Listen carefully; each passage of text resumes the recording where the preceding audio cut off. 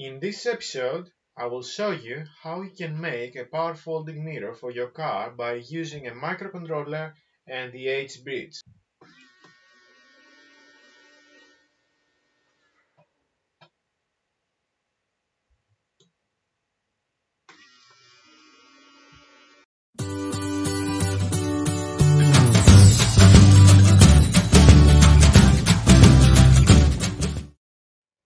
Hello guys, welcome to another episode at IB Electronics World.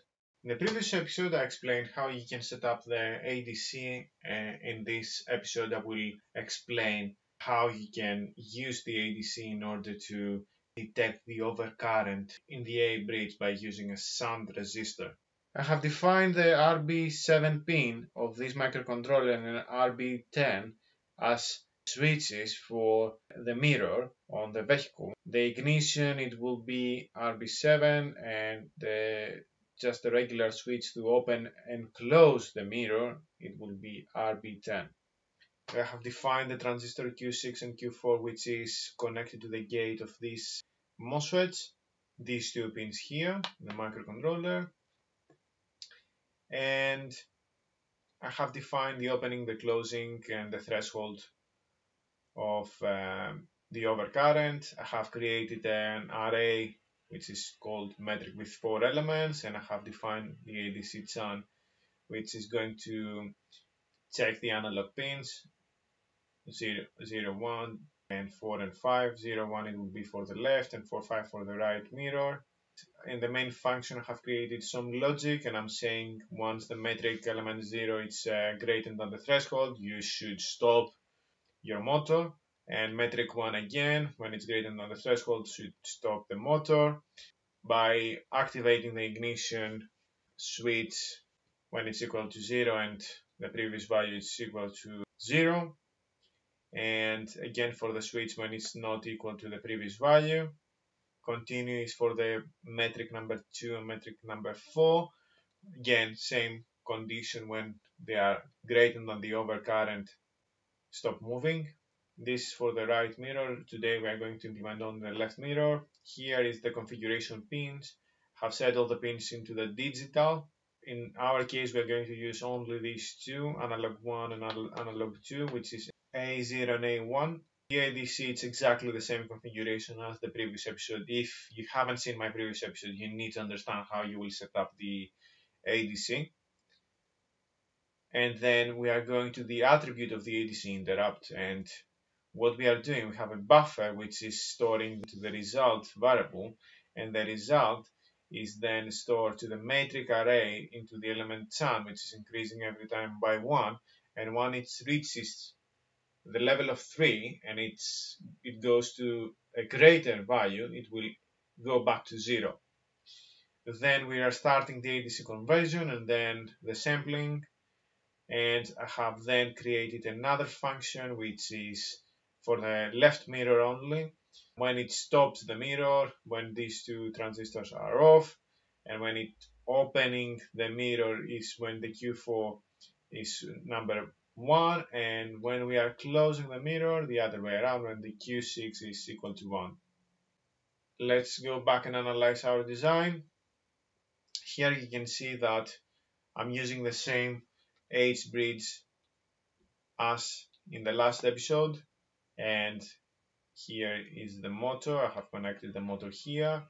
I'm using 4 MOSFET 2 N channel 2P channel and pull-up resistor in order to switch them off, and I have connected to the gate 2 NPN transistors Q4 and Q6, which are controlled by the microcontroller, which is here.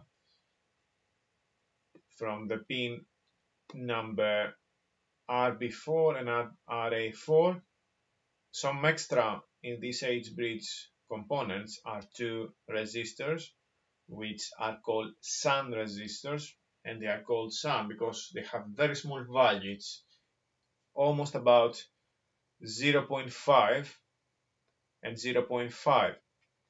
So this means if the voltage when we have the overcurrent, it's 620 millivolt over the 0.5 of the resistor, you can find the current. So by doing this calculation here, you can detect the current. You can write in your code, once you reach that point, stop the motor.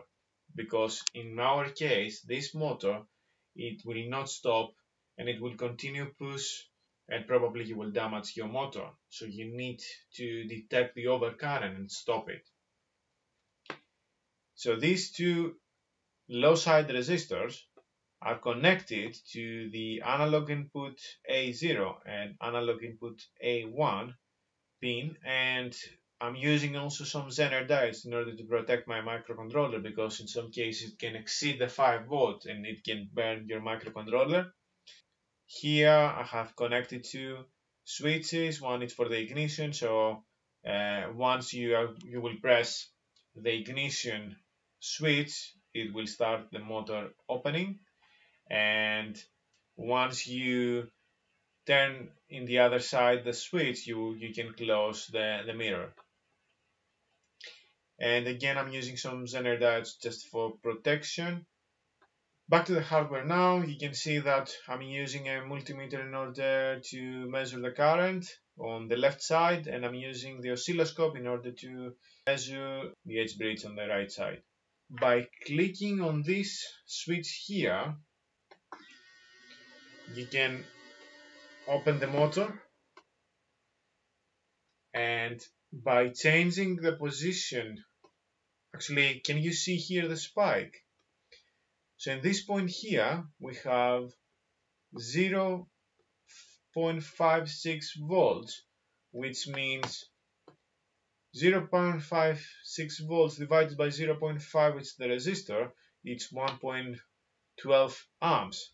So I have made it slightly more sensitive in order to avoid damaging the motor. If I will change the position here to the left, the switch, you can see that the motor will continue rotating from the opposite direction, so closing the mirrors. And again, if you want just to open the mirror, you need to click on that, and I can leave it and it can continue move. And again, if I will change it to the other direction, you can see that once it reaches the end of the travel, you can see the overcurrent occurs, and we are just stopping the motor because we have programmed it on this microcontroller. Here you can see that is the two shunt resistors are very small values. Let's zoom in and try to focus on this one. Here is the shunt resistor, and here the second shunt resistor, which is in the low side connected.